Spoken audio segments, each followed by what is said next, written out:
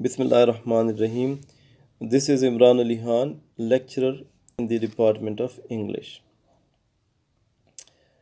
Today it's our seventh lecture, and the discussion agenda for today's class is a brief introduction about William Golding, the world William Golding experienced, events of the Second World War,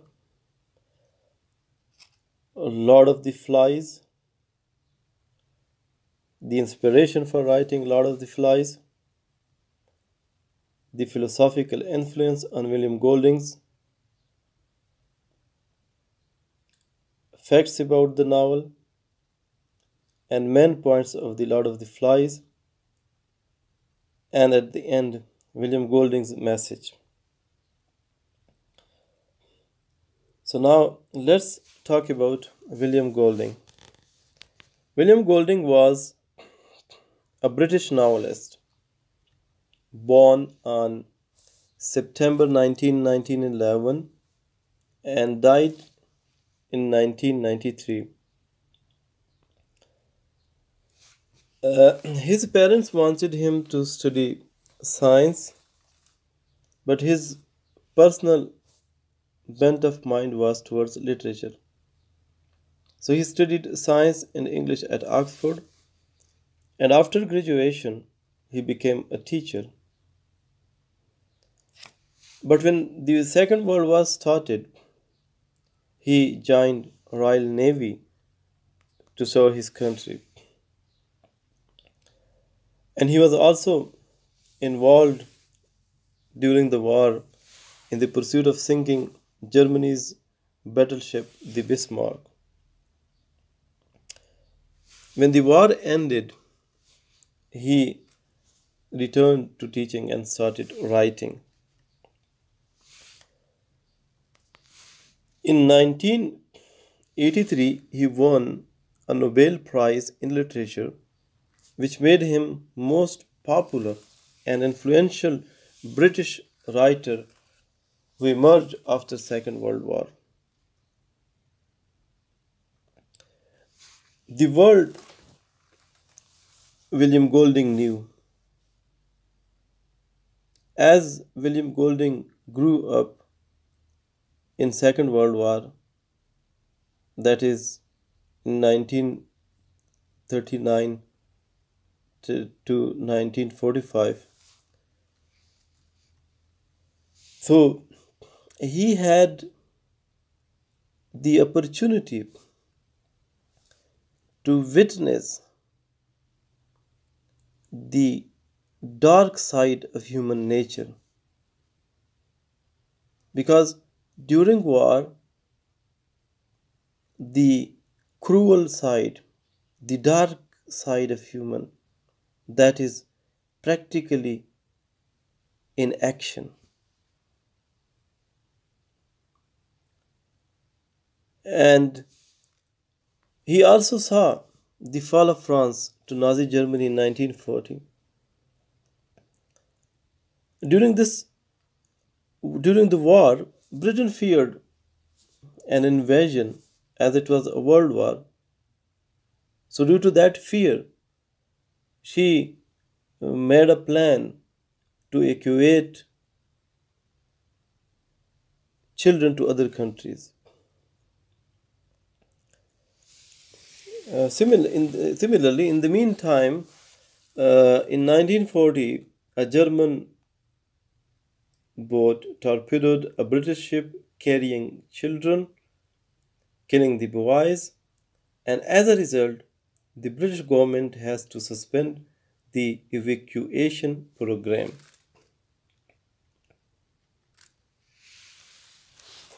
Now, let's come to the events of the Second World War. As we know that the Second World War started in 1939, Britain joined France in war against Germany. In 1940, the fall of France happened. And in 1942, Italy joined Germany. In 1940, Japan attacked Pearl Harbor. As a result, USA has to declare war on Japan, and it paved her entry to the war. In 1944, D-Day Normandy landings happened. It was an operation. It was an operation and associated airborne strikes which happened on 6th June 1944. And these air strikes were made by the Allied in the Operation Overlord during the Second World War. In 1945, the bombing of Dresden. The bombing of Dresden was British-American aerial bombing attack on the city of Dresden, the state of Germany, during the Second World War. In 1945, the Europeans celebrated their victory in the war. And this victory has a major role when the atomic bomb was dropped in Hiroshima that killed immediately 80,000 people, and later on the death toll increased to 135,000 people. So these were the happenings of the Second World War. Now let's come to the Lord of the Flies.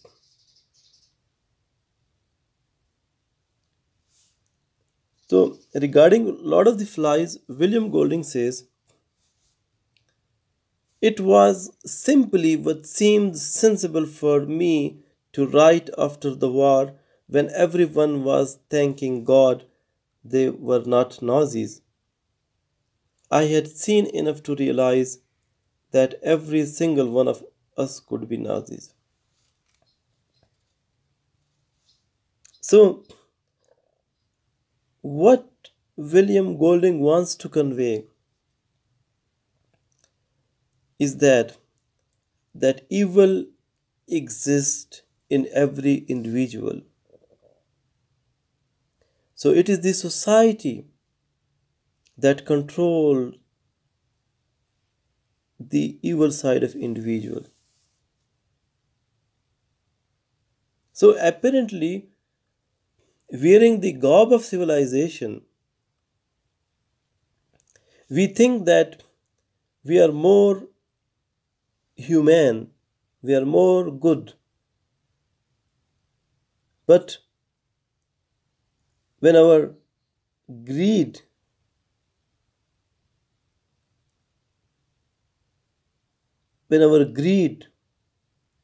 that is unsatiated, so that compels us to be more wild and cruel in achieving our goals and objectives.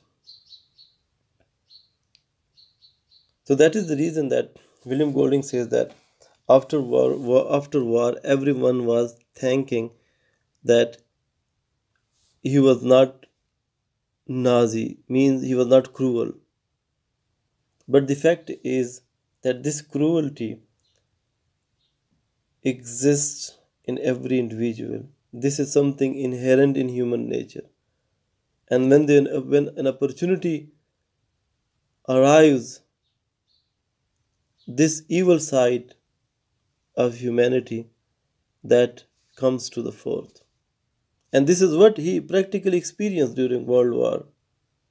Because in the war, it is the dark side of human nature that prevails. Now, come to the inspiration for writing Lord of the Flies. There are two things which we need to mention here. The first one is his teaching experience,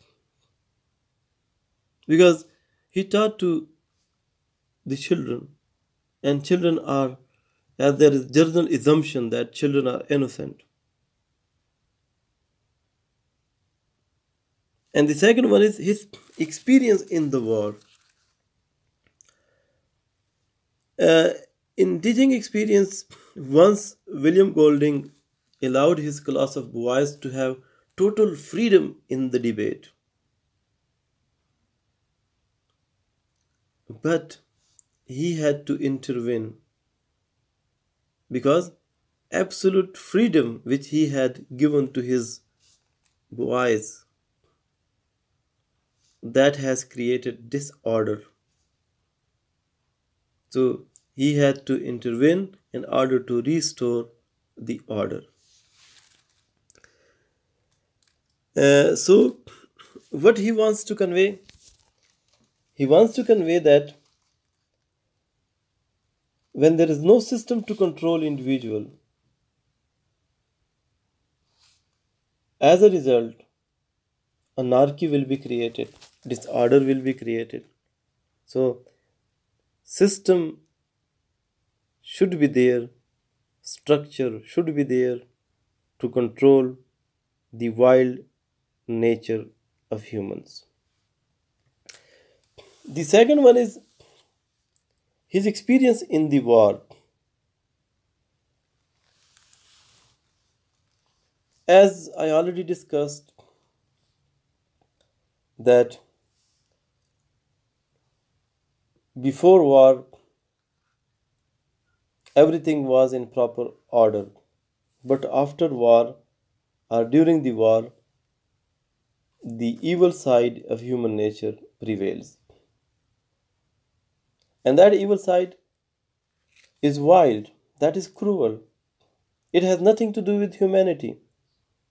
It has nothing to do with kindness. It has nothing to do with care. So this experience made William Golding realize that human nature is more inclined towards evil if there is no outside order, if there is no outside system to control. The next inspiration for writing Lord of the Flies is a response to R.M. Ballantyne's Coral Island. So, Lord of the Flies is inversion of Coral Island. In Coral Island, Ballantyne, he influenced, he emphasized that the boys who were marooned, they were encountered by evil. The boys were encountered by the evil in the Coral Island, but they tried to mitigate the influence of evil. While in Lord of the Flies, the boys do not encounter the evil. Rather, William Golding says that evil is not something outside. Rather, it exists in the boys, in the society, in the human nature. So it was a critical response to Ballantyne coral island. And next point is the philosophical question about human nature. It is also a source of inspiration for writing this novel. There are two questions: that human is good at nature, and the second one is human being is evil by nature. So the first one, good by nature, evil. The second one is evil by nature. One school of philosophy believes that human beings are good by nature, as was presented in the Coral Island by Ballantyne. Because when the boys were encountered by evil, they tried to subside the evil influence of that evil. So that is, Ballantyne wanted to convey that human beings are good by nature. So similarly, the second one is human being is evil by nature, and that finds its expression in Lord of the Flies. The boys, when they are marooned in the island, there is no elder, there is no system to control them. So the boys who came apparently from civilized world, they break into disorder and anarchy. They even kill each other. So that is the expression that evil exists inside us, that human beings are evil by nature. If there is no system to control them, so they will drift into anarchy and disorder. And the next point is philosophical influence on William Golding's. Uh, John Hobbes, the English philosopher, had a major influence on William Golding. John Hobbes' philosophy is that man is by nature selfish. He thinks for himself, he thinks for his own benefit. Due to this selfish nature, human being or man is constantly at war with other men. And due to this inherent evil in human nature, this is due to this selfishness in human nature. So human being fears violent death. And this fear of violent death is the sole motivation to create civilization. And in order to control man, he needs absolute sovereignty to avoid brutish behavior. So this was all about philosophical influence on William Golding's. Now, facts about the novel. Lord of the Flies was rejected 21 times before it was published. And it was his first novel, published in 1944. Sorry, 1954. But at that time, it didn't get any popularity. It was not a successful one until 1960s. And in 1990s till 2000, it was on the American Library Association list of the 100 most challenged books. Main points about Lord of the Flies. Lord of the Flies is set in mid 1940s when Europe was inflamed by war.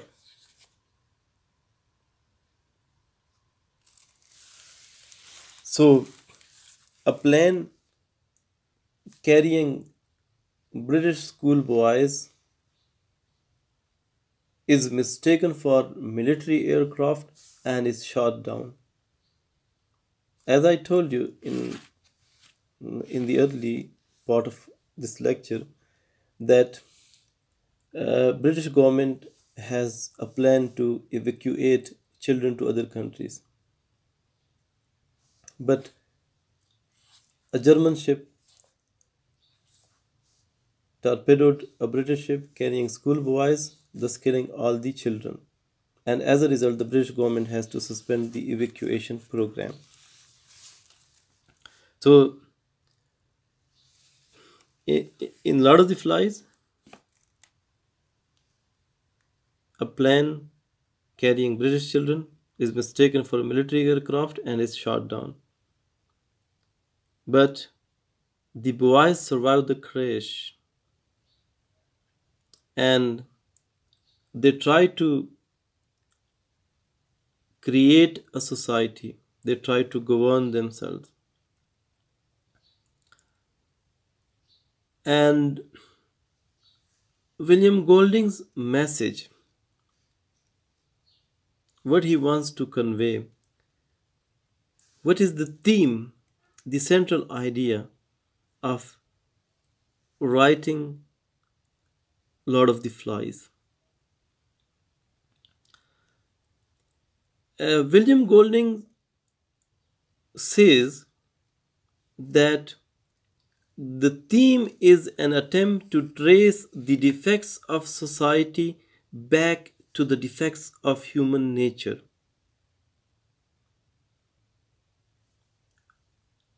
In other words, what we see in society, that is the incarnation of our human nature, the shortcomings, the weaknesses, the faults which we have in our nature. So that finds its expression in the society. So this is what William Golding wanted to convey by writing Lord of the Flies.